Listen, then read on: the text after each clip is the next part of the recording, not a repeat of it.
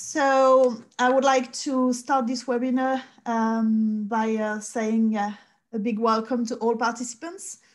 I'm very pleased to welcome you for this new series of webinars of acrobatic gymnastics proposed by European Gymnastics. I also would like to take this opportunity to wish you a wonderful year 2021 with a lot of success in acrobatics and in your lives. In this very difficult time, it's a great pleasure to see you all online. For acrobatics, this webinar is the first event of 2021 to share knowledge between the acrobatics community, and I would like to thank European Gymnastics and especially Farid Garibov, the president of European Gymnastics, to offer us this opportunity. These webinars have a great success that starts to spread all over the world, over the border of Europe. And today I would like to welcome some new guests from Iran. We also have some guests from FIG. I saw earlier that Frank Baum is connected, is there for all our webinars. So welcome to the FIG TC members. And of course, I would like to welcome all participants from more than 20 countries. Just a few quick information about the running of this webinar. You have received in the email that your camera will always be disconnected as well as your microphone, but you will have the possibility to talk. You can use whether the chat, as I just told you, or the Q&A section. We will always talk in English. And when you have a question for our expert, you can use the Q&A section and I will pass them on to them. Just for your information, but I think now you're used of this, this webinar is recorded and it will be accessible on the YouTube channel of European Gymnastics. So you can always review the webinar on the YouTube channel. Let's talk a little bit specifically about this webinar. We are now in the first of the series of 3 webinars where the best coaches of Europe will present several subjects on how to build the compelxity in acrobatics. The main goal is to share the experience and the knowledge of the coaches with a practical approach based on what you as coach need. Today, our webinar will be divided in 2 parts. We will start with Lourenco Franca. He will present us the twisting rotation with a very original approach based on experience and practical aspects. There will be, of course, a little bit of theory, but that will be included in the presentation. And the second very main topic that was really asked a lot, we will talk about the one arm with Revaz, the expert of one arm. So everything you need to know about one arm for bases and tops, the technique, the progression, well, everything you need to know. So every time, just do not hesitate to use the Q&A section. And after each presentation, we will take a few minutes to answer your questions. So the experts are here also to give you answers. So today we are very honored to welcome our 2 special guests that will deliver and share with us their knowledge. So first, Lourenco Franca. I know both of them, we don't need to present them to you now, but just a few words. Lourenco, so you all know, is the head coach of the Acro Club of Maya. Is also the coach of members of national teams of Portugal since 1999. As a coach, you know him with the great results with a medalist at European and World Championships. And also is an FIG Academy expert and a physical education teacher. Revaz, you all know as a former champion in acrobatics, world champion, European champion, world games winner. And now he became a coach with lots of success too, with the European games winner, European champions, So I'm just gonna stop a talk now and give them the floor, and we will start immediately with Lourenco. Hi. So I give you the floor. Thanks you. For you to be Thank here. you. Thank you, Karin. Thank you for the presentation. Hi, Revaz. Hi, everyone. I think I can start sharing the screen, right? Yeah. Okay, let's go.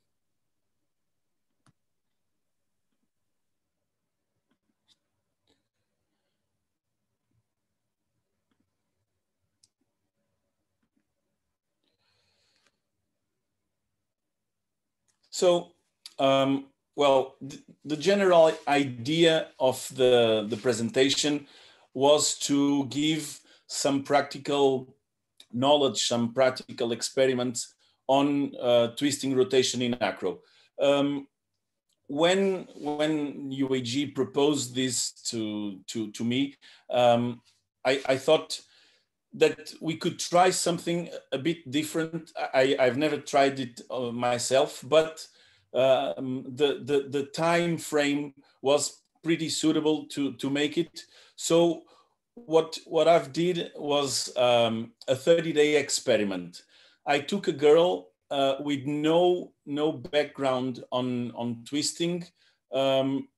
She barely can make a straight salto, and with trainings during some period of time, 30 days, not 30 trainings, not as far, trying to reach as maximum as far as possible. So we can go from the basics to acro on a twisting level. The thing is that we have decided that there was no chance to make forward twisting in this 30-45 minutes presentation. So we focus on the back twisting, especially also because it's one of the most kind of twisting that we have in acro. We don't have too much forward twisting. So we focus on that. And we conduct really an experiment, a practical experiment with some of my gymnasts. So I started on December 8 and I finished on January 13. Yesterday, January 15, Portugal entered in lockdown. So if the experiment wasn't successful, I didn't have too much to present because we had to close. But at least we had some, well, we can always get to the end and say, okay, in 30 days, there's no chance I was able to make it. But the general thing was to make something every coach can do with some basic equipment. I've tried different approaches on the trampoline, on the mini trampoline. Okay, I don't have a trampoline. Let's go on a mini trampoline. I don't have a mini trampoline. You must have something, okay? You must have something to propel the kids, the gymnasts in the air. Otherwise, it will pretty much be not that easy to teach these kind of skills. So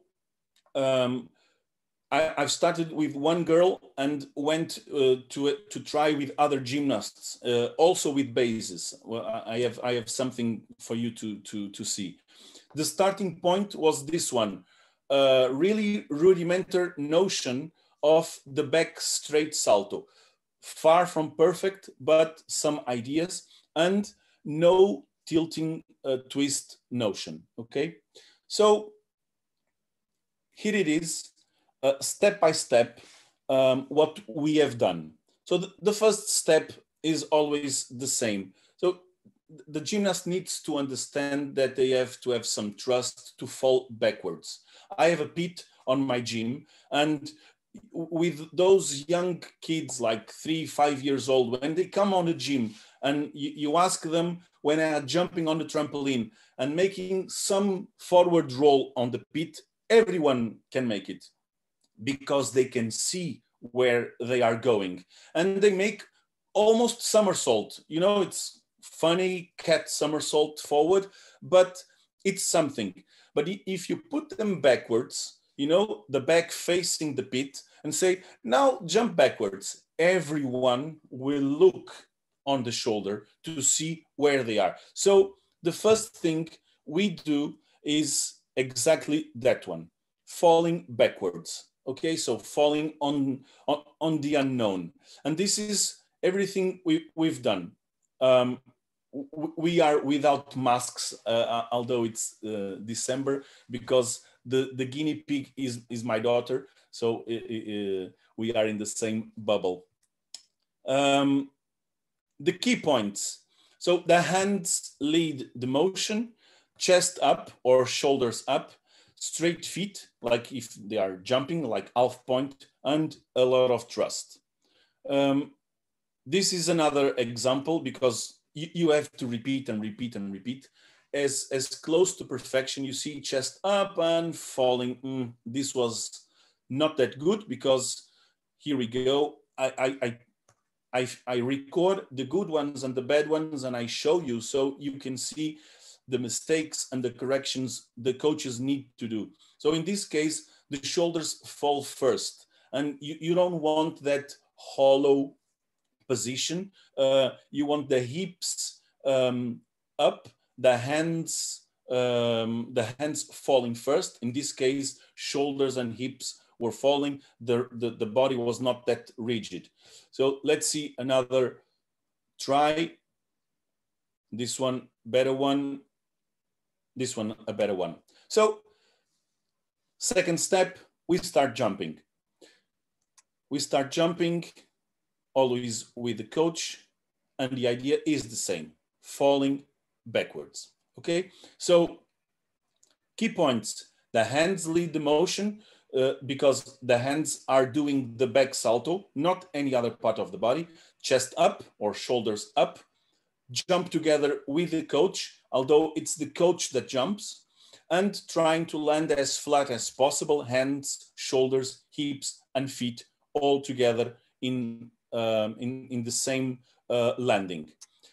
So a little bit higher, exactly the same. You see, I'm conducting the movement, and when the body is totally flat, I allow the gymnast to fall on the back.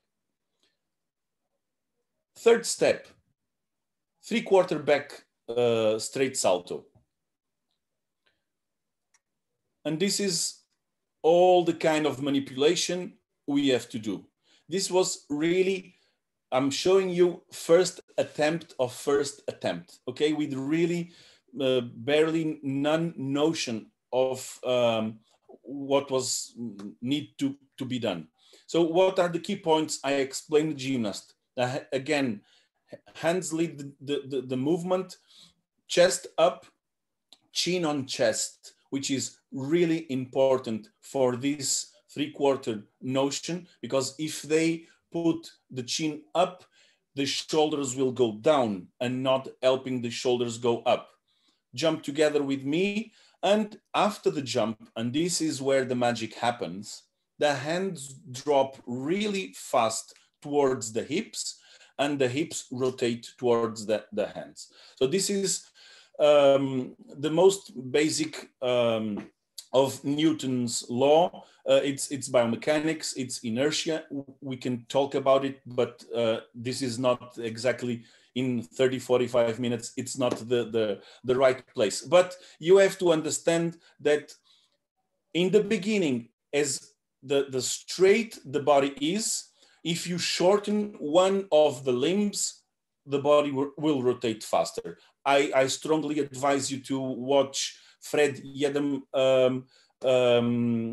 magnificent teacher.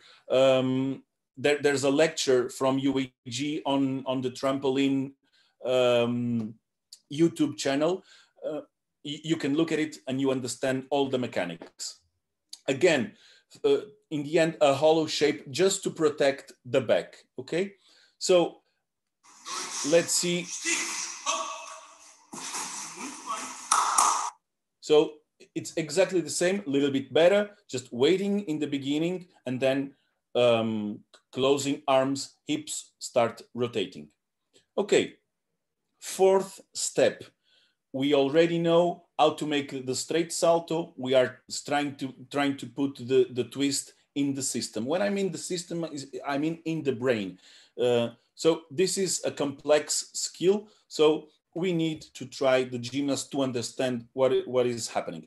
And I use this kind of simple drills, just lowering one arm and she will rotate by self.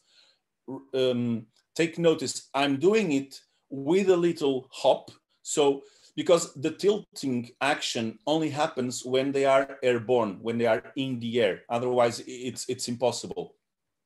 So key points: fast lowering the arm to change the body shape.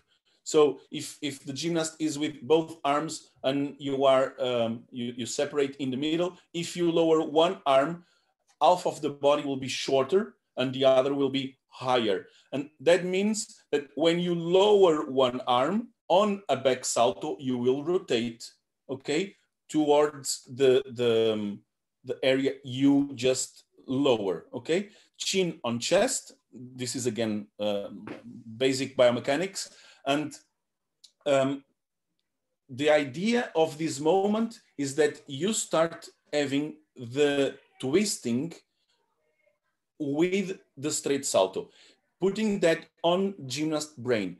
If you want to understand a little bit more, I advise you to see the lecture on planning that I've made for UEG in December. So it's in YouTube channel from UEG, and it can give you some insight of the importance of the brain in this kind of activities.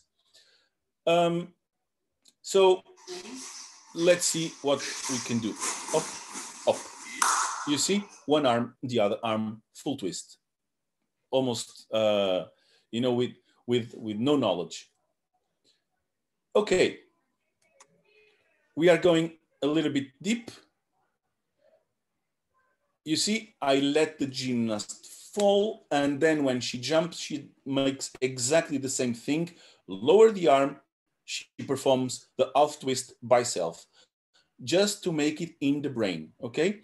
So let's see now, hop, really nice, pretty much with my assistance, of course, but I wasn't expecting anything different. What are the key points? Fast lower the arm, chin on chest, and now we have started to make the gymnast understand what is a salto with some kind of longitudinal rotation, okay? Always with a hollow shape, not too much, but this key thing to ask them, look at the toes, will help them to prevent that the chin goes backwards, okay? So let's see some more attempts. And here is a really common mistake. And what are the common mistakes we can find? First, the shoulders go forward, okay? They don't go up like we did on the first videos, just jumping backwards, shoulders going up. If the shoulders go forward, everything will go down.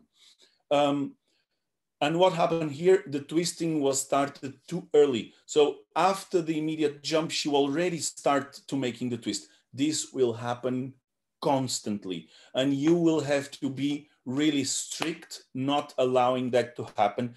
In this fragile moment where you are, well, the brain is understanding the process, okay? So the twist should only happen after the gymnast starts the straight salto. When he guarantees, okay, I'm doing a straight salto, I can start the twisting, and not before, okay? So let's see some more. We need to go back constantly.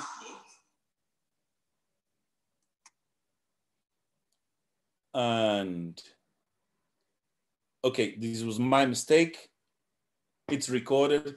I've tried to help her. I wasn't that successful. So we've tried again. Again, just going back, off turn, land, and just a little help to make the twist. And now you can see here how, like a baby seal, you know, like how soft she still is, because this is, you know, really the beginning of everything. Let's see now a slight different approach. We don't have a trampoline, but we have a mini trampoline, okay? So what we are going to do, we are going to try to use less manipulation, more air awareness. This normally demands gymnasts with more notion than the one I was trying on the trampoline. They have more control, and they especially understand where the shoulders should go or where the hands should go. We'll do exactly the same steps, falling backwards, three-quarter, 180, three-quarter, full twist, okay? So, baby steps, first one, just going backwards, different gymnasts, exactly the same. Some of the mistakes are exactly the mistakes I pointed before. Shoulders are falling backward and down. So you remember always hands lead the movement. And if you start twisting too early, you will have a problem in there. So the twist should start. So if you ask your gymnast, look to the helper. Okay, there's someone spotting on the vault. So look to your helper before you start doing anything. Look at it and don't move your head. So chin on the chest. So these videos were recorded during Christmas. That's why I have a costume, and it was cold. But we were celebrating Christmas during these days. So you see, half turn, really nice.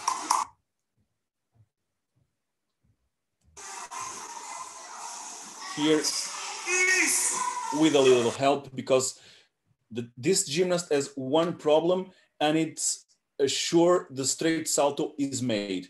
So I have to help her a little bit more, and I'll just say, not allowing her to twist until very late. So she can do straight salto first, almost look at the mat and then make the twist.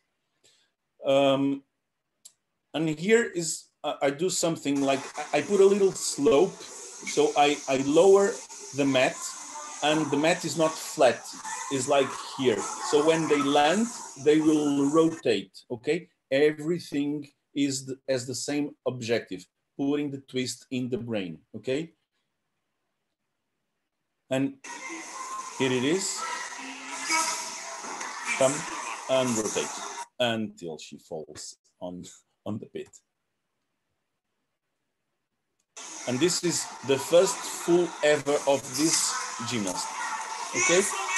With my help, of course, but you can see clearly, she lowers one arm, and after that, she lowers the next, and that is spot on. 1 and 2, okay? Again, the same gymnast that has the problem doing the straight saltos. She has too much hollow shape, but the twisting is getting there, which is one of the important things. And here we go a little further with Clara. Nice one. And this one, even perfect. 1.5, really nice. So the same steps. Let's go back on the trampoline. Let's see with the same gymnast with some more trainings. You remember this was in a gap of 1 month, okay? Much nicer, the 3/4. And I can assure you, I wasn't able in every training to make this. Sometimes I make it twice a week, once a week in some cases, because we had other things to do, and I didn't want to, you know, the life of the coach when they are going to see this presentation was, oh, I have to do this every day, otherwise it's impossible. No, it's not that the case. You can see, hop, much nicer, the kick of the legs, so that the 3/4 is pretty much in there.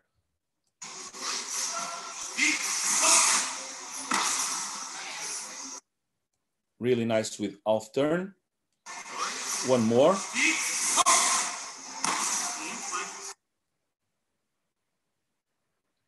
And with another, and hop, half turn. Now I was good in spotting.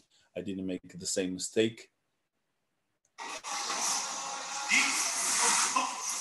Nice. Well, I spoke too soon. I made a mistake here in spotter. That's why I fall down. I should help her sooner. But this one was pretty nice. Even the hollow shaping in the end to protect the back, shoulders down. It was really, really a good demonstration. You see the timing, one arm, second arm, hollow shape. Really nice.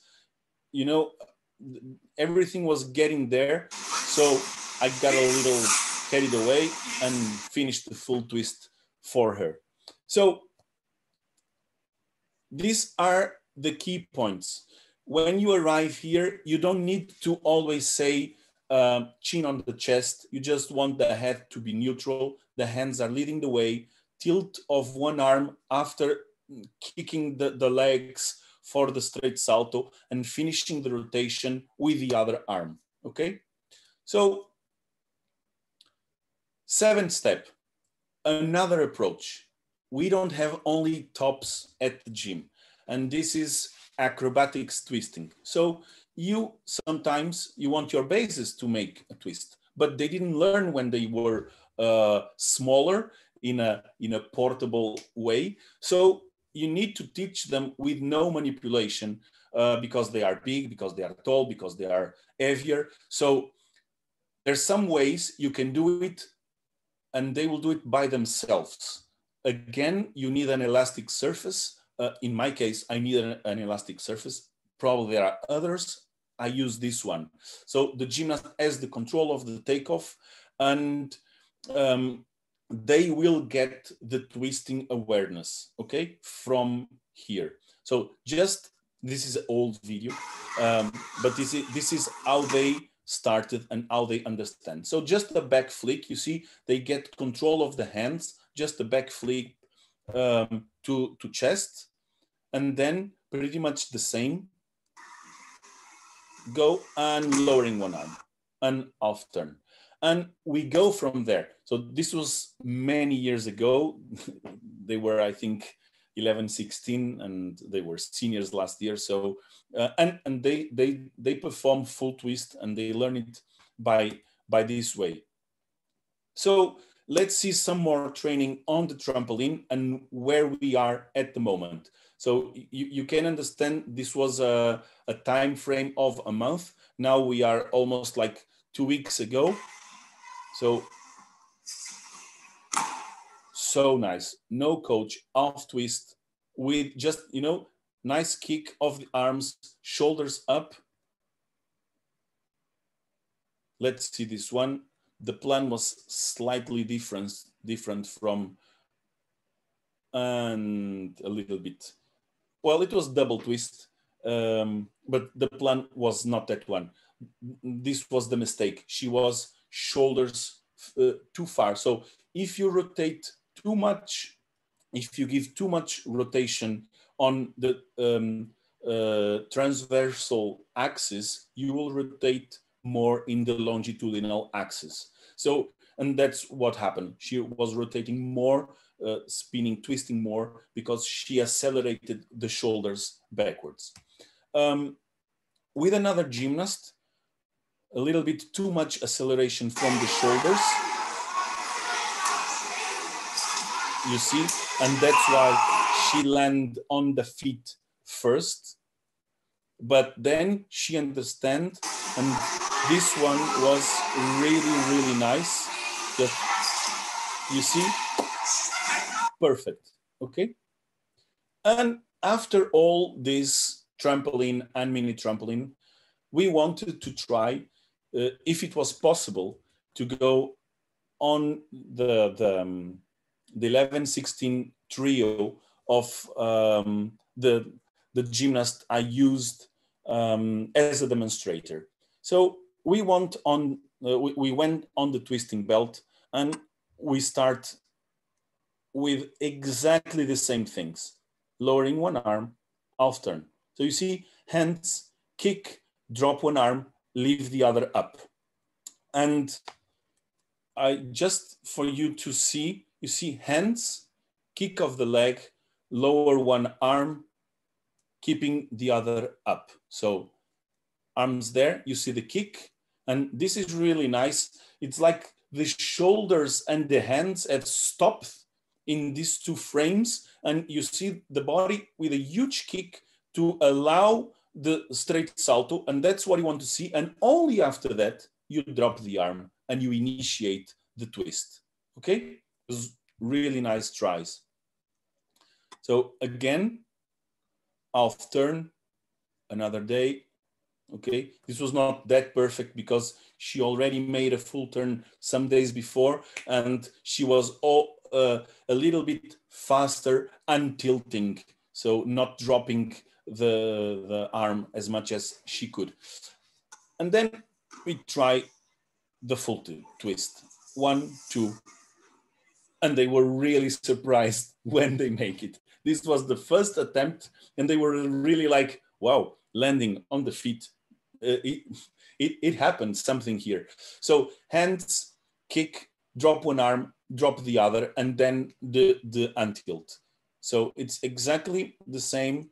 Hands, first arm after the kick, second arm, and then the untilting with opening the arm.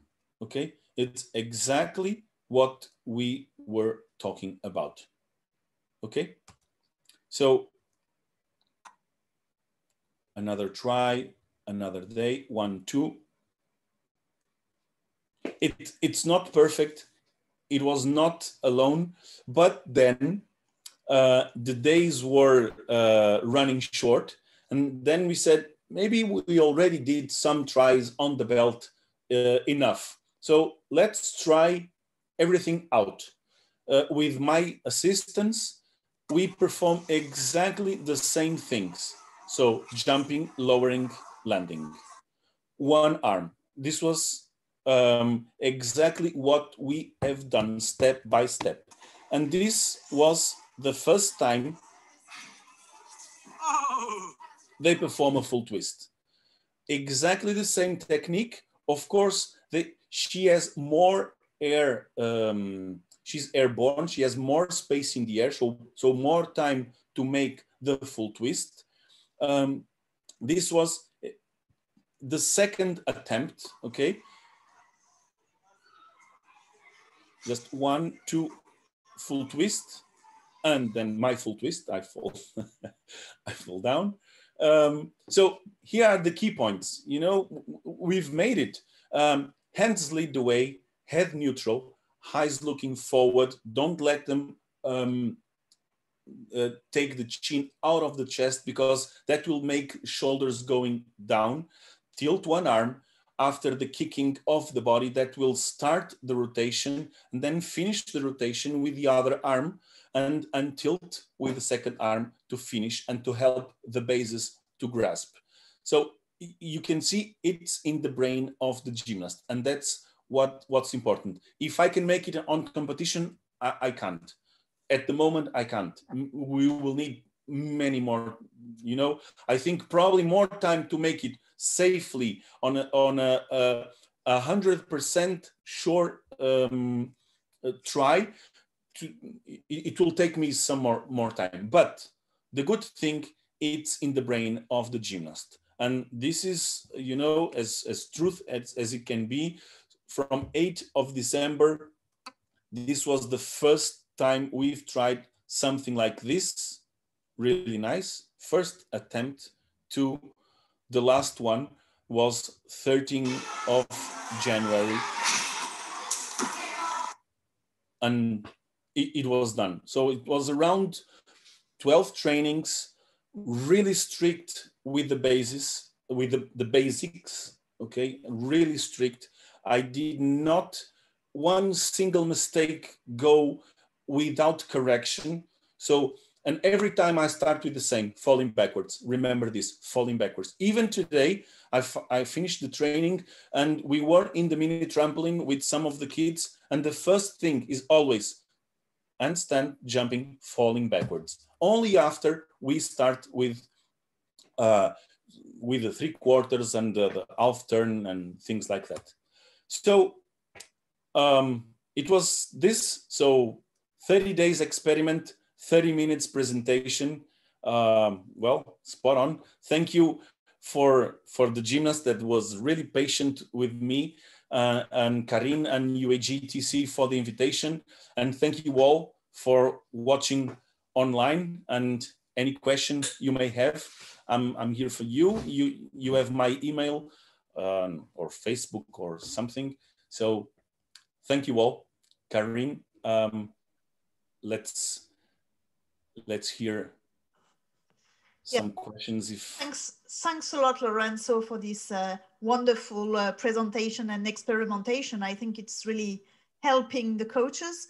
So I think we can use a little bit of time now to listen to our participants, to listen to their questions, because I'm sure they all have some. So please use the Q&A section or the chat. We already have one question from Regis. How do you determine the direction of the twist? Well, I didn't. We do something in my gym. All the girls you saw there started gymnast here in my club around 3-4 years old, and with all the gymnasts, they all rotate to the left. So I didn't determine too many things.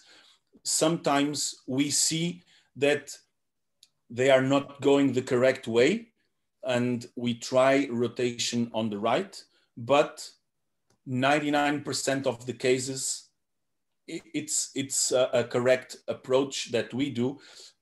For us, I don't want you to use it as a recipe, but for us, all the gymnasts, they rotate, they twist on the left. They make everything from the round off to the half turn to the full turn, everything they do on the left. Sometimes an older gymnast comes, sometimes from another club, and they have a rotation on the right. It's okay, it's perfectly natural. We'll do it on the same, but you know, pretty much everything in nature rotates on the left. So the earth spins to the left. You go on a track and field, and you make the 400 meters to the left. So everything, it's on that direction. So I'm not saying that we are 100% right and you should do that. I'm just saying that we do that, and we are really adapted to that system. And all the coaches on the club in the acro area, they will start with the kids when they arrive at 3 to 5, 6, 7 years old, 8 years old, and they will start everything to have them rotating on the left. So we have a question from Tom that is linked to this, saying, what if your gymnast does a round off on the right? Would you still prefer left twist in the salto? No, if he makes the round off that way, that's because he didn't start with us. First point. So he comes from another club probably. And then of course he will rotate on the left, on the right. That there will be no problem whatsoever. Okay, thank you. We have a question from Nina. How do you get from 1 to 2 twists? And how can the gymnast get more twisting speed? So it's pretty much basic biomechanics. So you start with 1 twist by lowering 1 arm. And that's all you need to understand and all they need to understand. But if you want to increase the number of twisting, you have to use the other arm as fast as possible. So if you want to go from 1 to 2, and imagine in this case, all the gymnasts were lowering the left to start rotation, and then they will lowering the right to finish it. But the gymnast that she was doing 1.5, everything she was doing is beginning the twist with the left and fast with the right. And that was more than enough to make the 1.5 double twist, triple twist. Anything you need, it's from the other arm making a fast, a really, really fast, not soon, but fast movement, starting or continuing the movement of the twist. Thank you, Lourenco. I have a question.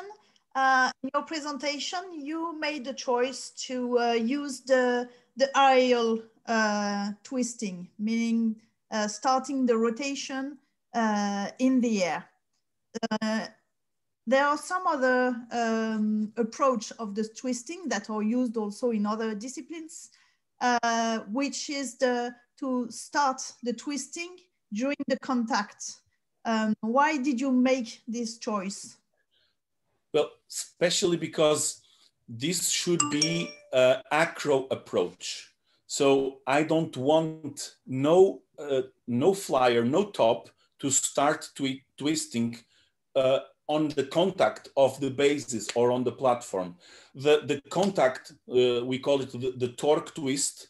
It happens mostly in artistic gymnastics, in aerobics, sometimes in rhythmics, but normally it comes with, well, I will not say penalty, but if you don't have too much fly time, and you can have it in artistic because it's a sprung floor and they fly high. But in aerobics, for example, it's a wooden floor. They will not jump that high. And every time you need to make a torque twist, you probably will have some kind of penalty. So this should be a webinar related to acro. And now I don't want no twisting starting in the contact of the partners. Thanks for your answer. At the minute, we do not have any other question, but maybe Revaz, would you like to complete the presentation and share your experience about the twisting? Hello again. It was so nice and it was very interesting, and I also loved some kind of experiments, and it was really nice to see it. And actually about me, in my club, we prefer one thing when we want to recognize to which direction the kid will rotate. Actually what we do, we're standing behind the kid. The kid close the eyes and we just clap and he reacts. So it's like a little bit nature. So it's just how we do it. So, but it's like not every day, every single day practice. Those kind of simple drills with the young kids are really nice. When the coach just want them to run in one direction, puts them facing backwards that direction, ask them to close the eyes and clap the hand, or in a signal, he must turn and run. And you know, that will give you some kind of idea of what is the fastest for him to start the running on the opposite side. So it can give you an idea of what is the good rotation side for him. Yeah, it's those kind of nice fun drills are really good for the kids. Thank you. We have a question from Eve. What do you do with the base turning right and flyer left to catch in twist? Which side you prefer? For example, from handstand to handstand. I will not change. I must say that I didn't understand too much the question, but I will not change none of the sides of the twisting of both. But I prefer always the twisting to the left. It is also my natural side for help. I can help on the other side because I have some of the kids that came from other clubs that, for example, when they do their tumbling passes and they are doing round off back flick, full twist, and you have to help them. Yeah, you have to understand where you should go, what kind of spotters your arms should be doing, and that's something you train also. But I tell you that although I'm a little bit dyslexic with the left and right, so I always have to think really nice when some of my kid turns on the side that's not normal for me to help. I ask them to wait, and I train. I practice myself. What should I be doing? Like he should practice, and then I'm capable of helping him. Okay, great. We have Iron to raise the hand. Is it a mistake or do you have a question?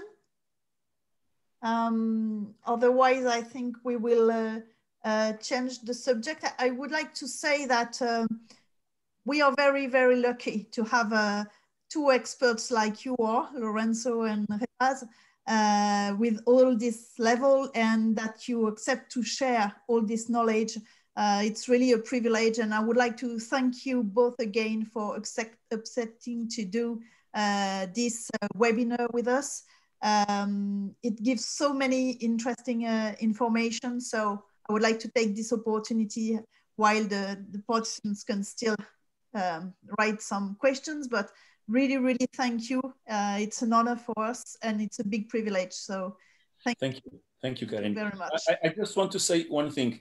This was pretty much a risk to me to make a presentation like this, but the thing when you present something, or when you want to teach something, or when you want to show something, is that you also need to learn, and I need to learn a lot to be able to present this. So although it was a little bit a gamble, will I be able to make it? Will the girl be able to make it?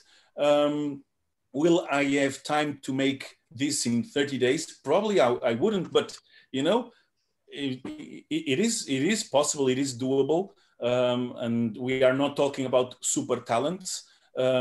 So it's something we all can maybe try, maybe different, maybe do another things probably, but it is a good thing when we do this kind of webinars, the volume of information that we that are giving it also obtain and learn, it's really something. So I really thank you all, and thank you, Karin, to have this opportunity.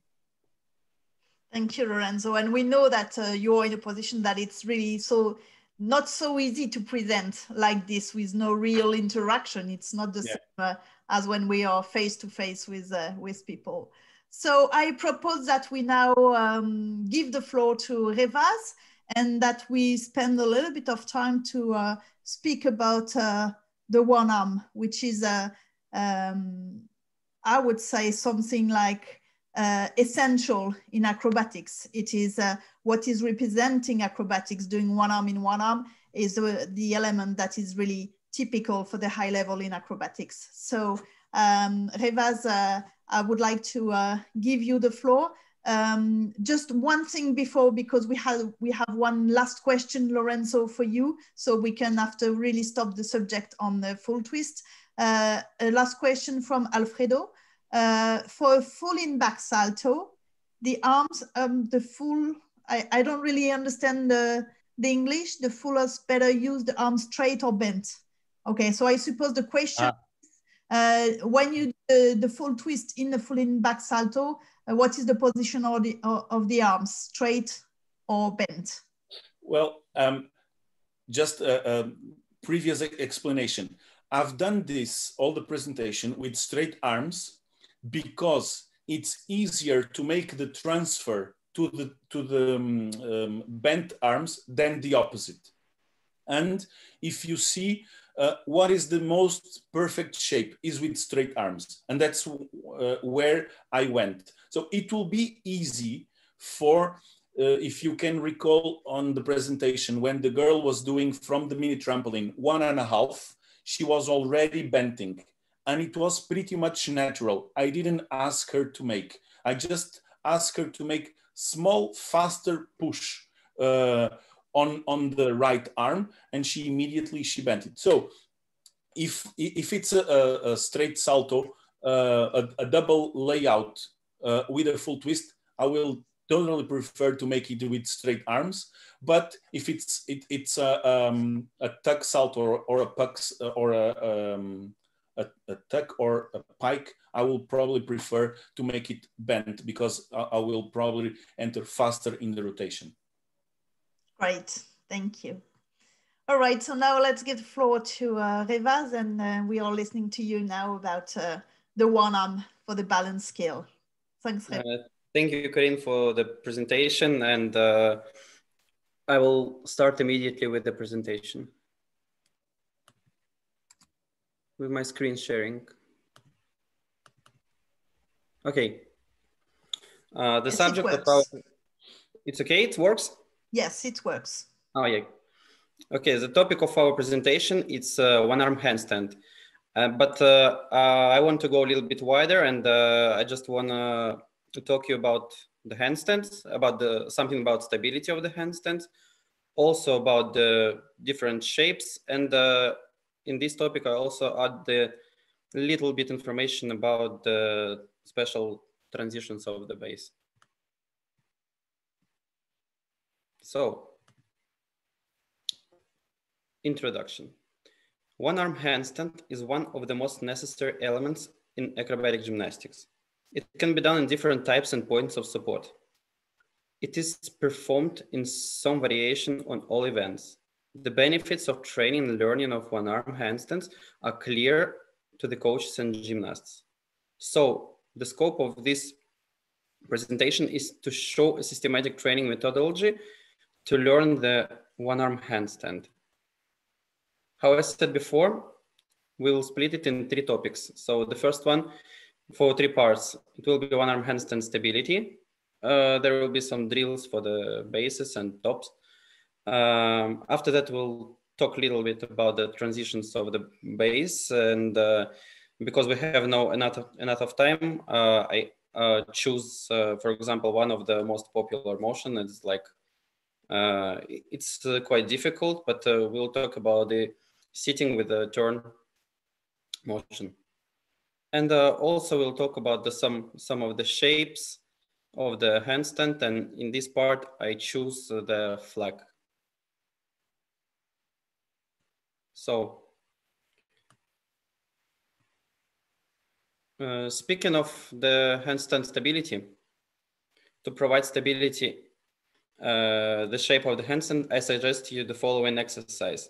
We need to place your hands as close to the wall as possible without your stomach touching the wall, and stretching out the shoulders and shoulder blades. Toes should push against the wall, and this will add to stability, both to shoulders and hands, and corrects the line of the handstand as well. The next exercise we will do is the side walking in a handstand. In this movement, it's really easy to teach an athlete how to move or transfer the weight from the 2 hands to one. However, do not forget to work in both directions. Your gymnast needs to develop both sides equally.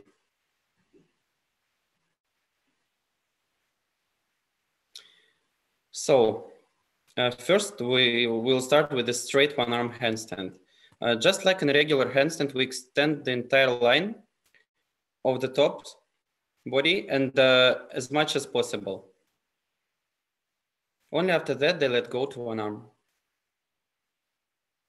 Try to hold this position for at least a minute. Of course, we will start like around from 20, 30 seconds, and we need to increase the timing to almost to 1 minute. Now we'll see from another angle. Please note how from this side, you can clearly see how the athlete maintains their body line. So you can see here the hand, the shoulder, the pelvis, and toes straight up.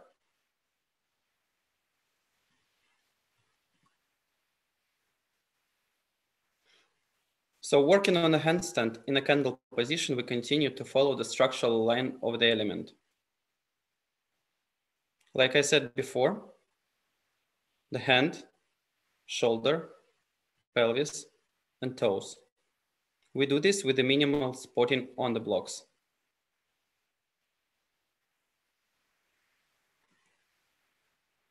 Same logic we use to performing the regular one-arm handstand. So it's similar.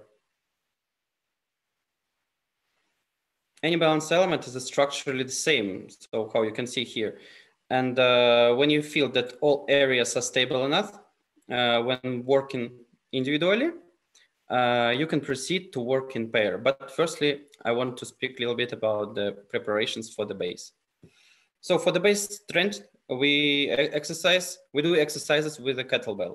Gradually increasing weight, use the kettlebells from the 16 to 32 kilograms. To prepare the wrist most efficiently, perform with a 32 kilograms kettlebell. In this exercise, the shoulder, wrist, and the back of the base will all strengthen while they perform their position. This will give outstanding improvements to the athlete when working in pairs, so the base will be stronger. We also should not forget that we need to develop the sense of the balance. With that in mind, I recommend this exercise, working with the various long poles.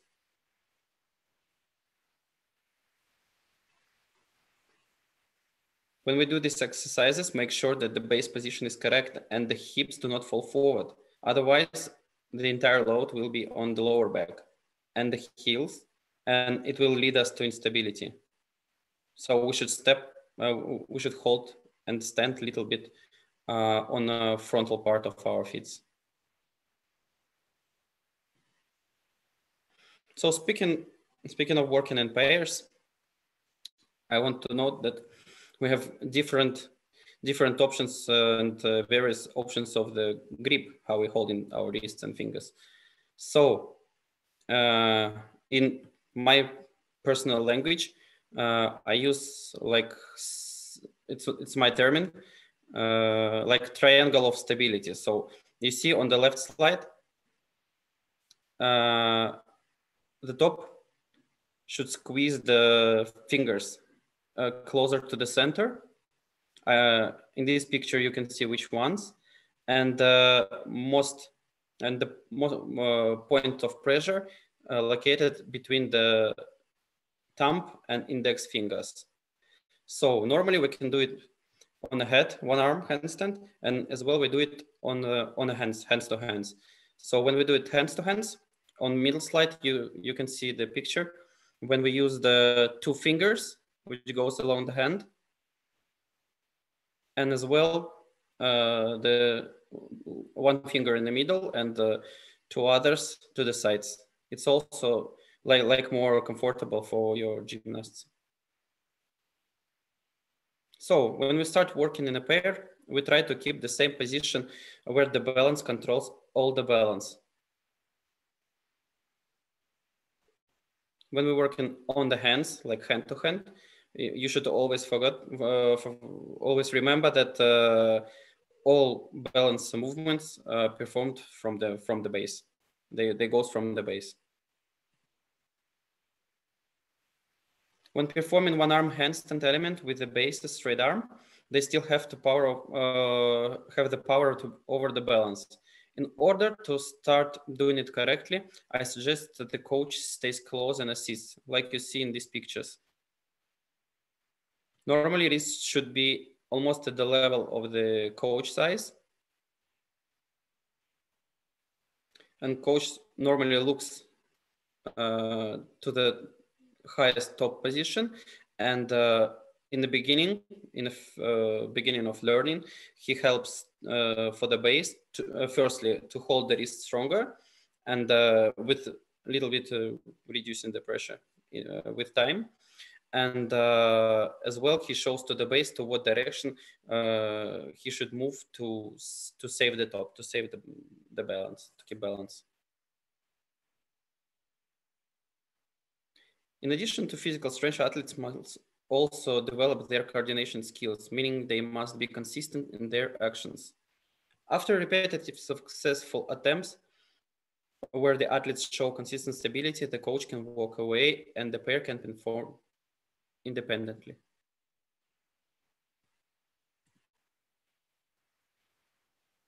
Also, speaking of stability, we can say that to keep stability in one arm handstand while the base performs difficult transition, I recommend the following exercises. So it's a squats where the free hand touches the floor, and also the walking with the handstand. So we can do it like on a straight, like on two arms handstand, one arm, or handstand on the head. So step by step. So we start to talk about some coordination skills, and we transfer to at the moment we can start to talk about transitions of the base. So the topic of this part of the presentation is the motion of transition of the base with a 360-degree rotation. We'll review a turn transition to sitting on one arm.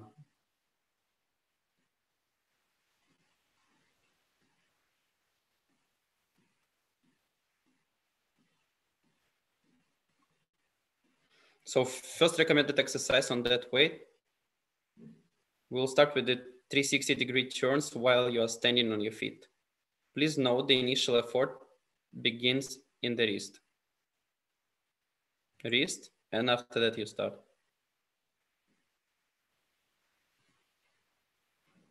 After the starting speed is set, the motion of the base begins by turning of supporting right foot, like here. And the left leg slides to the side. And then, when you become in the deep kneeling lunge position, make sure that the left foot touches the floor with the internal side, which will give us sufficient stability. Pay attention to the next stage of the element. Pull the foot and knee to the side while you are lowering your hand towards the floor. The correct execution of this section allows to maintain stability for both partners when continuing the downward spiral motion. Ensure the left hand is positioned correctly, despite the fact that the hand acting as a third point of support, the palm doesn't touch the floor and stays a little bit in the air, like here in the picture, you can see it. Be aware that the torso of the base should go slightly out of line with the lower body. It can be seen clearly when the hand touches the floor, whereas the torso is almost 45 degrees to the bottom. Please note that despite the trajectory of the movement which spirals downward, the base right hand and shoulder pushes up, like here. This is extremely important to keep the top supported and stabilized. For the next step, we need to transition to sitting as followed. Using the right leg and left arm, we contract the hip and pelvis. Ensure you continue the spiral movement in the specified direction. And altogether, despite that the motion was reviewed in the sections, the elements should be performed together without any visible stops, maintaining the consistent speed.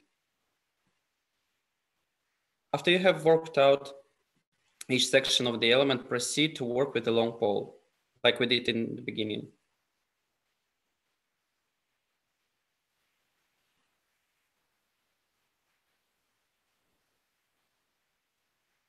Believe me, it just looks easy. Then we do it with a kettlebell. Like I said before, we're using in the beginning the weight around like 16 kilograms, and after we move to the 32, we increase in the weight. And actually 32 kilograms will bring us to the most to the reality. When you achieve sufficient stability and accuracy in the transition, you can attempt the element with the top in a pair.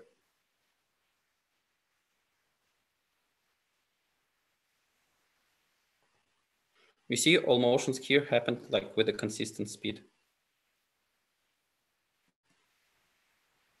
Now the shapes. I choose in our presentation to use the flag because it's very popular, and you know, always about the flag, it's a lot of conversation how different clubs prefer to do like different ways and techniques. So I will just share with you my experience, and what I need to say that a huge part of this kind of this way of development, the flags, was told by lockdowns, unfortunately, and because the kids cannot go to the gym, coach cannot have the full contact with the kids and with the gymnasts, and we create some little bit different way of learning. So and in this presentation we'll more than half presentation we'll use the wall to support us as a point of additional point of support. So first recommended exercise is a clock. Your hand must be placed close to the wall with the T-shaped open legs, and lower back should easily be leaning against the wall, and each foot will alternate touching the floor. It's necessary to keep the shoulders in a fixed extend position.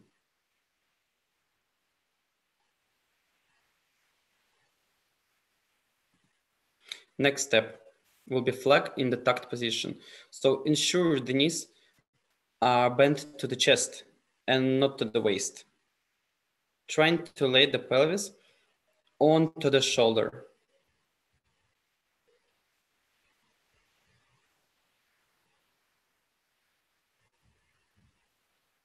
So we always train this exercise in both directions to develop symmetrically.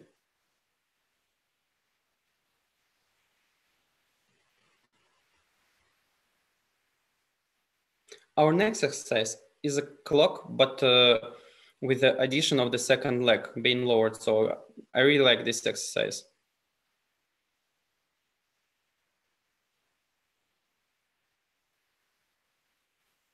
And this exercise should be in the frontal plane. Ensure the angle between the floor and the upper leg are 90 degrees. In this drill, we are working on both lateral flexibility and the correct feeling of the transition. Next exercise, we're working on the sagittal plane, so it's a little bit different. Lowering the leg to the 90 degrees.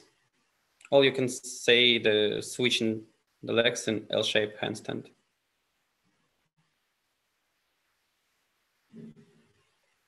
Now what we do? It's a mix of the both exercises I just showed to you.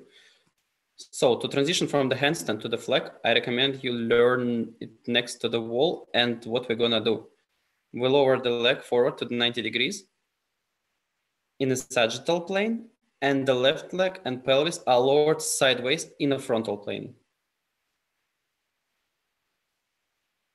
So here you can see that without any additional support from the side, the gymnast can achieve the shape of the flag. For sure. We are working on blocks. First, we do it on the floor. What I mean on the floor, the one hand is on the floor and the second one slightly touches the block. Then on block with this spotting from a coach.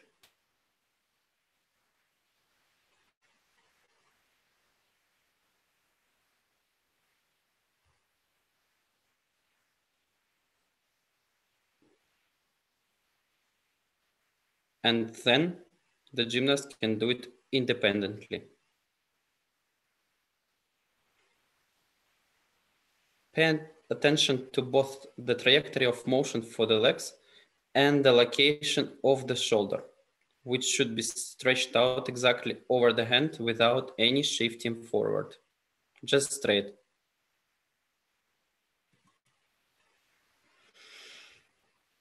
And after sufficient stability is achieved, you can start to work in the element in pairs. So firstly, we do it on the bended hands.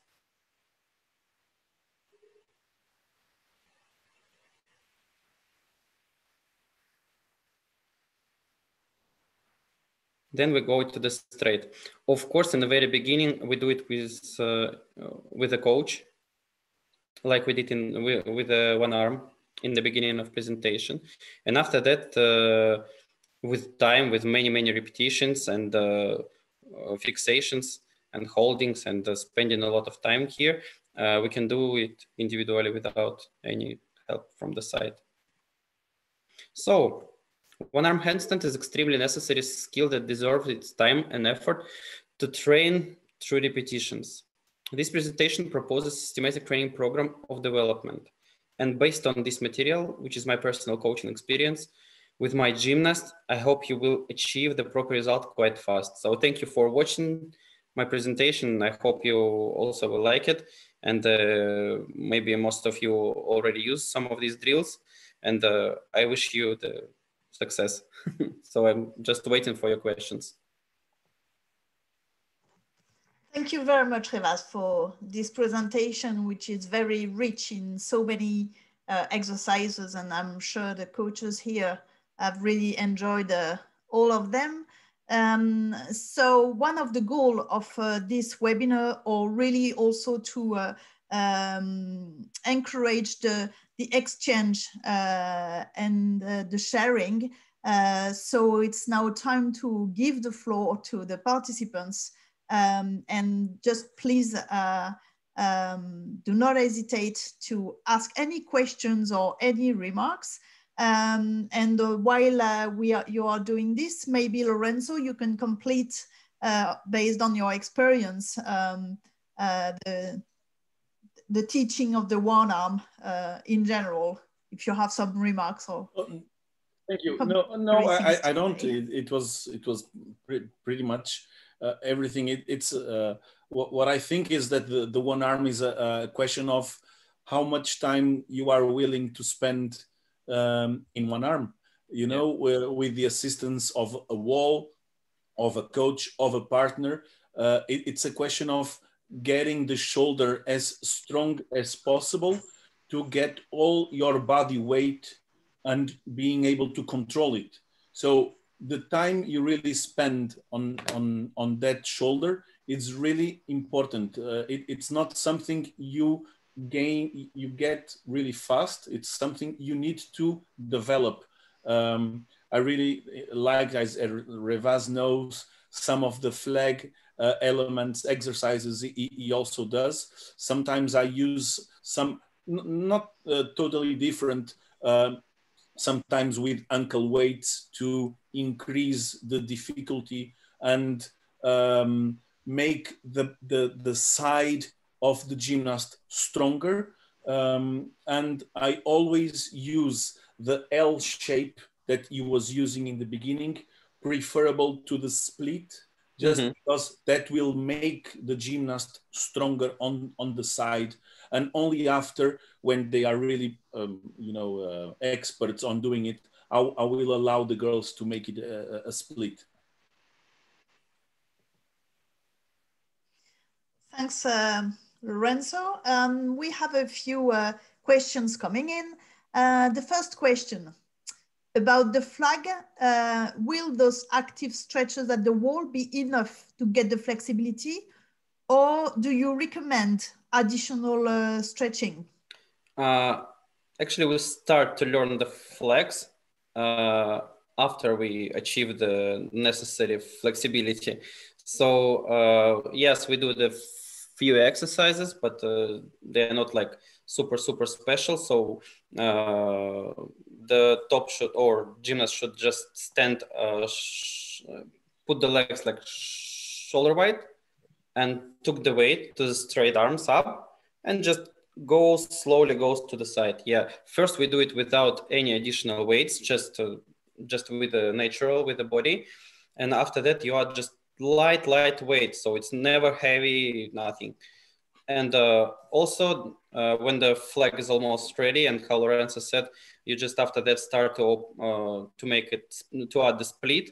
And what we do, what I do, the gymnast sits to the split, took the weight, and tries to go to the side, but no, again, it's not so fast. You know, everything in the balance, especially one arm, it's not about just pam pam pam. You need to spend time on it. So it takes, especially when you're just building the combination, and if you want to move just from 2 hands ring to the work in one arm, you know, you have to spend a lot of the time during the training for that. Okay, thank you. We have a question from Regis, but maybe Regis, if you could just clarify a little bit. The question was, is the support of the head on the arm is a mistake? Could you clarify your question on the Q&A section, Regis, because I do not understand your question. Just a question, another question from David, so that Regis can explain a little bit his request. So David asked, how do you teach the kids the movement on one arm handstand to one arm flag? Is explaining the situation in his club that he has one kid that is able to do the motion on 2 arms, and they can do the one arm and the one arm flag separately. But the motion on one arm is something that the girl is struggling for months now. So.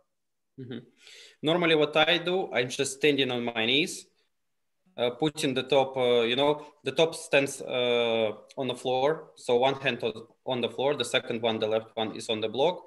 And normally I'm working all of necessary transition, I don't know, 1,000 times. Of course, not in one day. Yeah, and I do it firstly on the floor, now after that on the blocks. And, you know, with time, I little bit reducing just my support. And I think it what happened. So most important, like key points here, that the shoulder is supposed to be right on the hand. So you should keep the line from the lower part to the highest point of your body. So you just need to spend the time on it. And I think it's, you know, it's a little bit difficult to explain it. You know, every single situation is different, and someone catches it like that, and someone needs to spend on a balance a lot of time. But you know, how I spoke with our, now they have famous handstanders like Valentin Chitworkin or Dima Shine, and you know, both of them, they are far from each other, but they say this similar thing. So one arm, I thought, what drill is like most useful? Just the handstand, just the flag, shape of the flag, just the one arm handstand. So you need to spend a lot of time directly on very correct position. And after that, when the position is done, so you just go there. You can make a transition from one side to another one. And especially about David question, I can say that normally someone start with the feet, goes to the side, and someone start like with the pelvis. And actually it's a little bit hard to explain because we have no video example. And so it's just in my mind what I can see, what I can think about it. Okay. Start from the feet or start from the pelvis. Try different ways and you'll find something. Question from Regis was about the position of the head during the one arm, and I suppose it's whether tops or base. Is it a mistake that the head is on the arms, or is it a good thing, or what is the position of the head in one arm?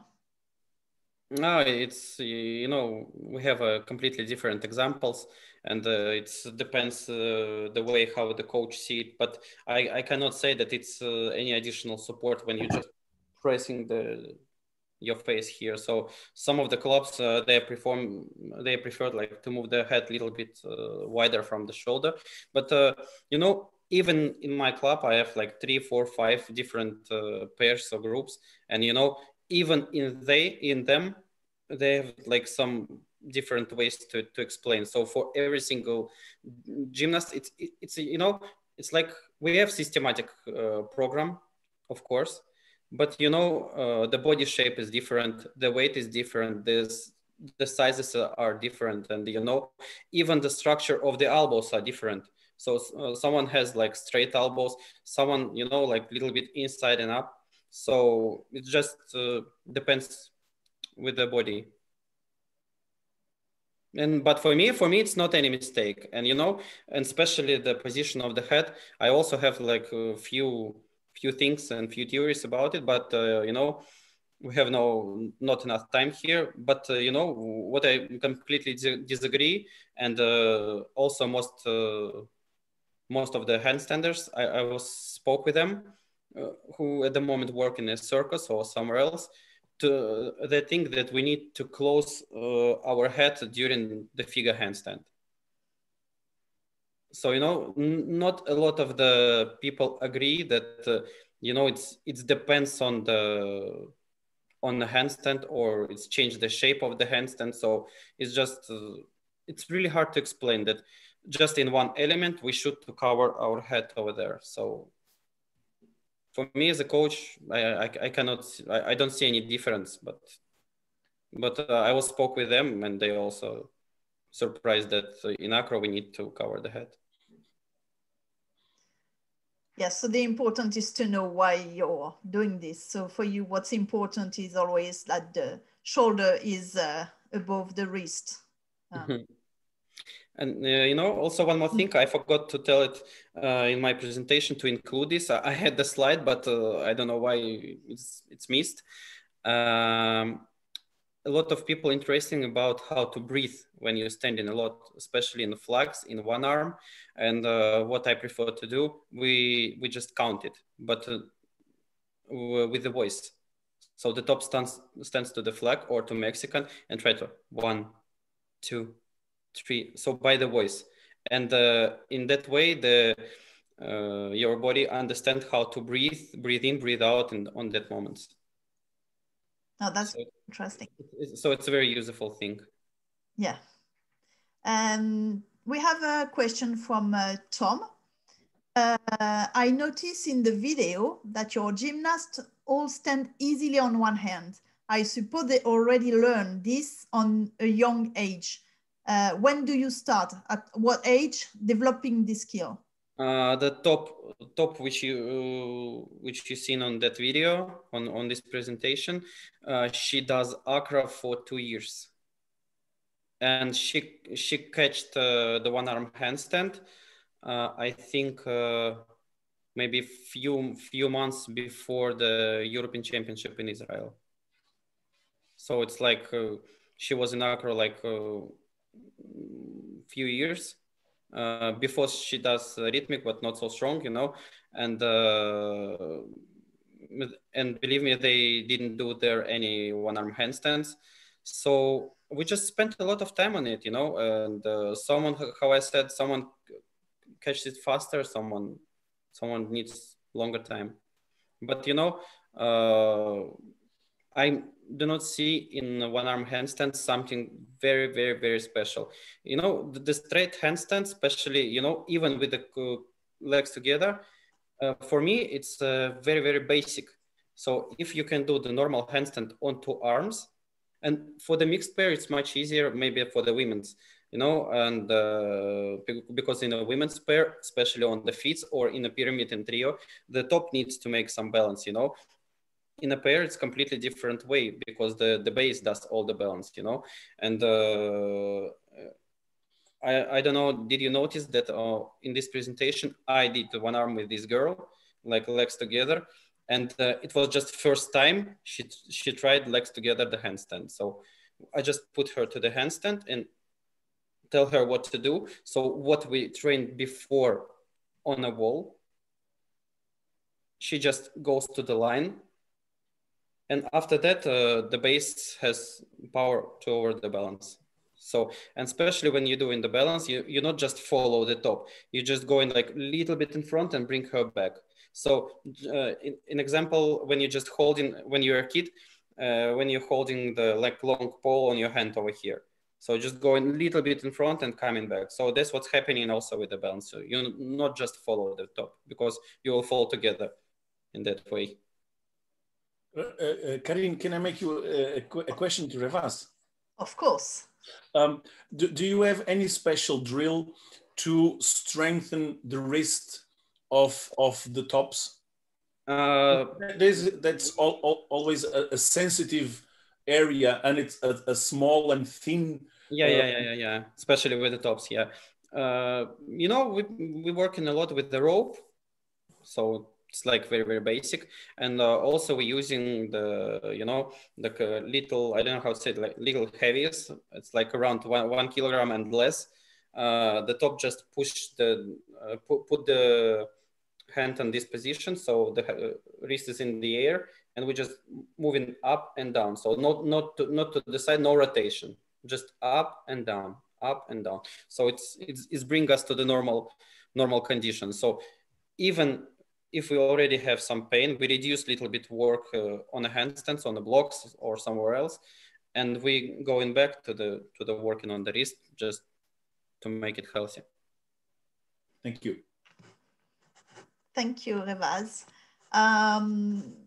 Okay, so dear participants, this is your last chance. We have the chance to have with us Revaz and Lourenco. So if you want to ask them some other questions, do not hesitate. Once again, thank you very much. If we do not have any other questions, I would like to really thank the two experts because I think it's a privilege to have the possibility to share and to learn from the most talented coaches in Europe.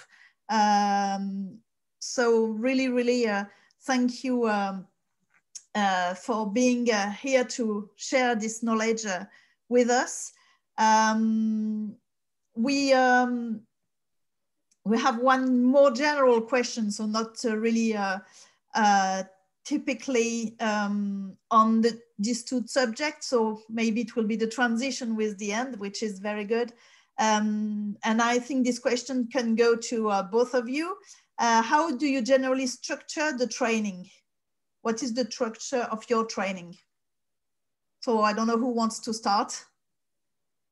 Okay, I can start in that way. You know, it depends what period it is.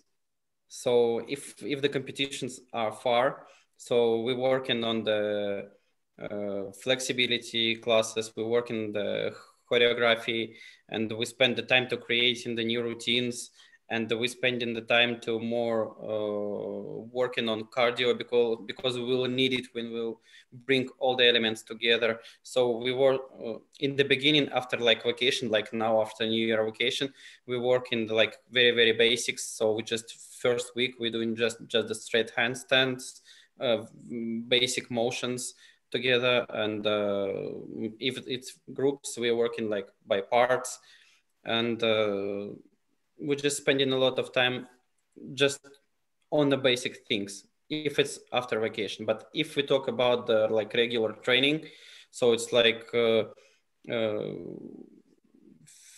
if we have training at 3, for example, the kids came like 10-15 minutes before, they're doing like their own like I'm speaking just now, about the senior team.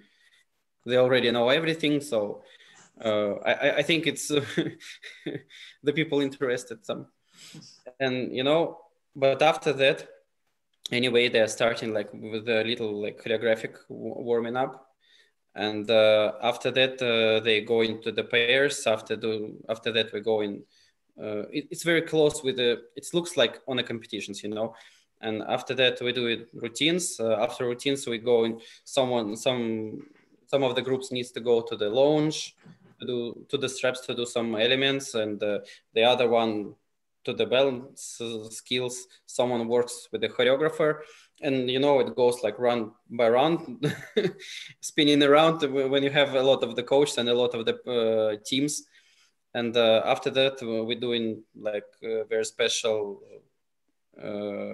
like physio training, like physical training, physical preparation. But I prefer to learn all of my bases to to support the top, to do presses up, to do one arm, to do all of these skills I show you today, that to how the top does the motions to the every different handstand. So it will be easier to bring them if they will need with time to go to be coaches, because they have this experience, these feelings already from very beginning, and they have like not one view just as a base.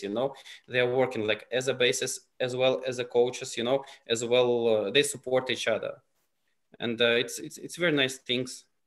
So that's in that way we do our training. So normally when it's preparation for the worlds and Europeans, for the high level competitions, even for nationals, sometimes we're working like 10 trainings in a week. So it's not like very regular. It's and especially last year it was very, very difficult to keep your gymnast in a good shape, because you expect that competitions are going to be in 2 months, and after that in 3 months, and after that the lockdown, after gym closes, and in so many nice pairs groups in Russia, the tops became the middle ones, because there was age of maturity, and it's life. But normally like MMA fighters or UFC fighters, that's why I told to my gymnast, when you have planned like battle with someone, just we can say it like that, and it's like postponed because of some reasons. So just think in that way, like be professional. So you should be in shape, and that's what you need to do. That's what I can recommend and say to the other coaches working with their gymnast, just to support. And this time we need to support each other, and I'm very, very lucky that we have this kind of webinars, and we can share. And it was so interesting. I was watched all full 1 hour, but Lourenco was told about the twisting, and it was so interesting, because we cannot see each other for the long time. But I think I hope this year everything will go better. So and we'll see each other soon. And I want to go to Maya. Definitely. So I hope maybe something happens between there. Yeah, we have here Cesar Salvadori, who's the organizer of the next World Championships, and I would like to say hello to Cesar, and he's working hard to make it happen. And we really have to thank you, Cesar, and all the staff in Switzerland, because we really need to have some goals. And to make the transition with the original question about the structure of the training, I can say also that you can go back on the webinar we did in I think it was December with Lourenco. Oh no, November. Sorry, about the planification, and so because we could start also for another 4 hours about how to structure the training. I'm sure our 2 experts will have a lot to say about it. But in any case, all these webinars, I have to remind you that you can find them on the YouTube channel. So it will be there in 2 or 3 days on the YouTube channel of European Gymnastics. So if you go on the website of European Gymnastics. You can follow the link, and on the YouTube channel, you can have all these webinars that are recorded, and you can review them. So that's also a very good opportunity from European Gymnastics to continue with this sharing. And I agree that more than ever, we need to share all of this. I really would like to thank you once again, Revaz and Lourenco. It was a very great and wonderful time together. I would like also to thank the participants, because your questions are also make it more interactive. And I would like to give you another appointment to continue in this direction with some other experts from Europe, the best coaches in Europe. So we will do the next webinar will be the 6th of February. We will talk, it will be in the continuity of this one, about how to build the complexity in acrobatics. So the 6th of February will be about balance. So we will talk about the Mexican, the planche, the mounts, the motions, transitions for trios, etc. And we will have another webinar only about dynamic, where we will discuss the double and triple rotations from platform, from double pitch. We will discuss also the catches in hands and all this kind of things. So that will be the 27th of March. So thank you all for your participation. Thank you, Revaz, Lourenco. Wish you all the best, and we will see each other very soon. Thank you very much, everybody, and bye-bye. Stay safe. Bye.